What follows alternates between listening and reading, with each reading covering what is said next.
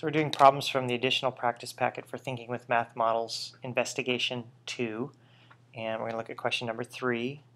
And all we have is 2 points on a graph, 2, 7, and 6, 15, and we want an equation and we want to graph it. This one in some ways might be easier to graph first, so I'm going to go ahead and just graph the points 2, 7, and 6, 15.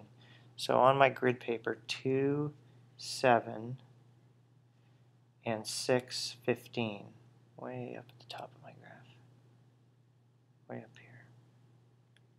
So I already have those 2 points, and if I connect the dots and just keep them going, let's see where they take things.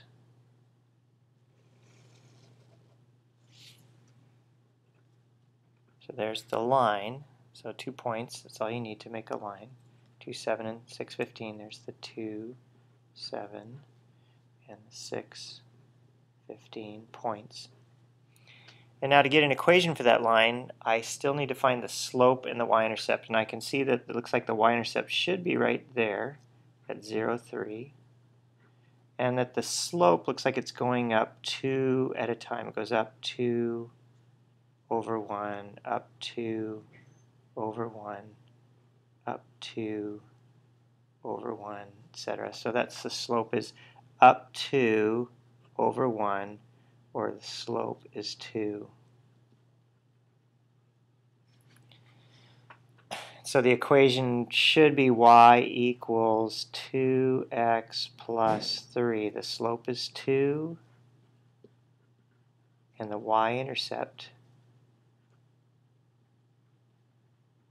is 3, right from that spot there. Now if I had not drawn the graph first and I actually just wanted to find that equation from the points, I could still do that, because all I need to do is find out what the change is from 7 to 15, which is plus 8, and the change from 2 to 6, which is plus 4.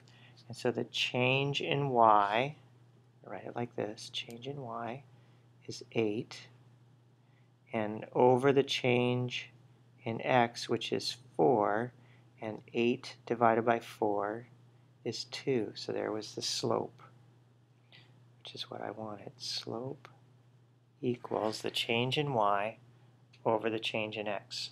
And I can do that just by looking at the points. So I at least have this much of the equation.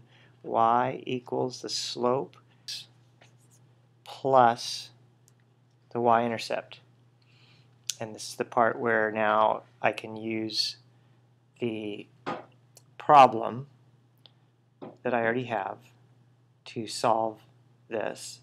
So if I go with the first point and use that y, 7 equals 2 times x, which in this case is 2, plus b, then it should be kind of obvious now. If I go 7 equals 4 plus b, then that means that the b has to be 3 for that to be true.